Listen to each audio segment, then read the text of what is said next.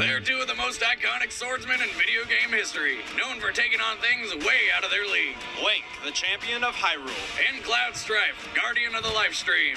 And Orphans. Since both combatants use such vast player customizable arsenals, in this scenario they will wield what they are most comfortable taking into battle. These are the weapons they choose to take into their fighting games. However, since standard skills, weapon traits, and armor aren't specified in Dissidia and Smash, we're taking those from their whole story. And remember, in Death Battle, there is no outside help allowed. Oh, but Boomstick, they have summons, and they're cool, and fairies, and shut up! It's our show, and this is the way we do it. I'm Wizard, and he's Boomstick, and it's our job to analyze their weapons, armor, and skills to find out who would win a Death Battle. Link is the legendary multi-incarnate hero of the Hyrule Kingdom. Humble and brave, he has battled the forces of evil for over 10 generations. Each fairy hero is Link! Haha, to each other. No, Boomstick, he's not fairy. Pointy ears, tights, magic, and look at that hair. Fairy. Every incarnation of Link bears the spirit of the hero, bestowing the unbreakable will and combat prowess of each previous owner. Since he's got over 10 links of learning to work with, he's an expert with tons of weapons and magic, especially his iconic Master Sword. This double-edged blade was forged by the goddess Hylia to slay powerful demons. It repels evil and deflects light-based magic. And when Link's in top shape, he can shoot beam thingies out of it. Why this changes when he takes a hit, I don't understand, but hey, lasers! When low on energy, the Master Sword can still launch the Skyward Strike by calling upon power from above. In addition, it utilizes 3 magical medallions. However, the Master Sword is far from Link's only weapon. He's got some deep pockets. He somehow carries around a boomerang and tons of bombs, along with a hook shot, which lets him zipline his way around and bring things to him. Man, that really would have helped to get that last beer all those times on the couch. Probably still be married. Doubt it. Link is an excellent archer and uses the hero's bow in conjunction with several different arrow types. However, much of Link's arsenal is more suited to exploration than combat. Which is why he hides behind several layers of defense, like the Red Ring, which reduces injury by 75%. The Golden Gauntlets brace his arms against intense pressure, though do not increase striking power. He also carries 3 different pairs of boots. 3, huh? Told you he's a fairy. The Iron Boots weigh 130 pounds, the Hover Boots float in midair, and the Pegasus Boots with attached Roc's Feather increase Link's speed and agility to superhuman levels. But his best defense is the Hylian Shield. Originally crafted by the Thunder Dragon Lanayru, the Hylian Shield is completely indestructible. Link also has a little help from the goddesses via the Triforce of Courage. This tiny golden triangle embodies his ability to beat overwhelming odds. He is a puzzle solver, analyzing and exploiting his opponent's weaknesses even when there is only one possible means of winning. But while Link has the necessary tools to take on any opponent, his over-reliance on inventory over pure skill leaves him vulnerable. Still, anyone who can fight a guy 3 times his size while wielding a sword twice as large as he is a badass in my book. With so many weapons and skills, there are few who could stand a chance against the hero of Hyrule. Plus, if he dies, we can always just clap and bring him back to life. He's not a fairy!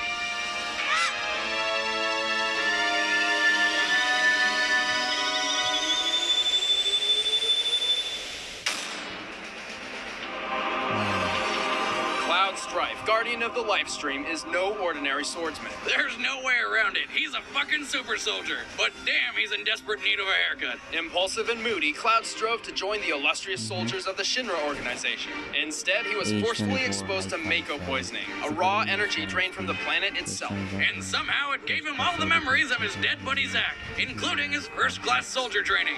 Thanks, strangely convenient planet poison. That's not all Cloud inherited from his friend. His main weapon is Zack's Buster Sword, a colossal single-edged blade. With his strength, Cloud can swing this much faster than any normal human. Holy shit! Look at it! That's a man's sword right there. The Buster Sword contains 2 slots for materia, condensed Mako that grants magical abilities. However, since their creation damages the planet, Cloud has limited his materia use. He typically carries the Firaga materia, which shoots fire at things. And in the last slot, we're giving Cloud his most iconic materia, Thundaga. This materia can shoot electricity and summon lightning lightning bolts. Cloud has an encyclopedia's worth of anger issues, which actually works to his advantage. He can channel his rage into extremely powerful limit break attacks. These emo-charged limit breaks range from paralyzing foes with cross-slash to launching meteors from his sword. But his deadliest is the Omni-Slash, a move so fast and powerful it practically guarantees victory. As he doesn't carry any other materia, Cloud obviously wears Zedric armor.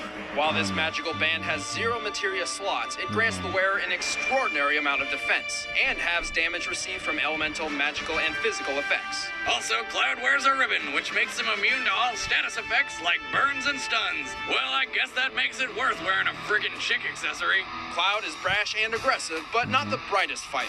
He often relies on overpowering opponents through sheer ferocity and brute strength. Like a badass, you don't need to think too hard when you're strong enough to cut through frickin' skyscrapers. Cloud's single-handedly taken down quite a few powerhouses, like the giant Bahamut Sin and planet-busting Sephiroth. He's even been completely impaled and shrugged it off like it was nothing, multiple times. I mean, look at this shit. It's impossible to deny. Cloud's superhuman abilities make him one of the deadliest swordsmen in video game history. Even if he looks like a girl.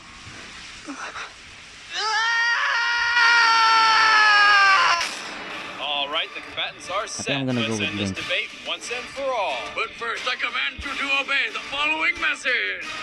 Stupid not to do that right after this death Battle! fight. The fight already started already. There's no reason. Come on, Link. Oh!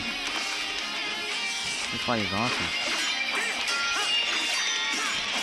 Slash. Oh dear. Quickly like this. Look at that animation there. It kind of looks wonky. I don't know what kind of animation they use to animate this battle. I'm pretty sure they didn't use those filmmakers.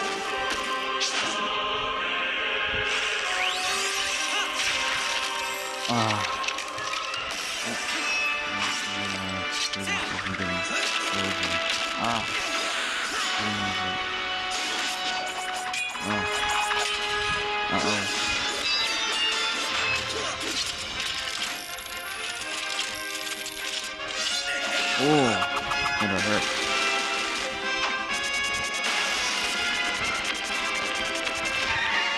Let's go.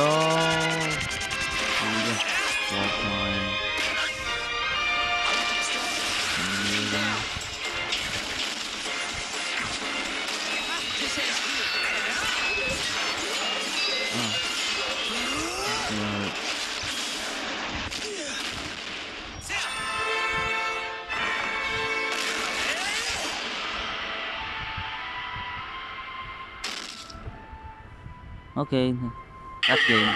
KO. Let's go. Whoa! Jack one up for the fairy guy. That was awesome.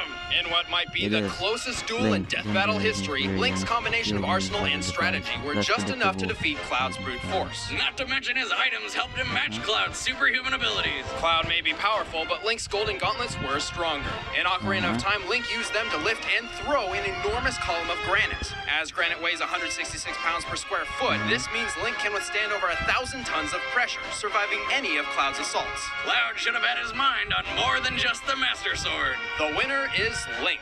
Yep, let's go. It is scientifically proven that people enjoy Death Battle and other Screw Attack content more if it... Let me know if you want me to react to the next Death Battle in the comments. So, I might be reacting to Batman vs. Spider-Man next, because in my opinion, so I might do the reaction. So anyway guys, I'll see you all tomorrow. Goodbye everyone.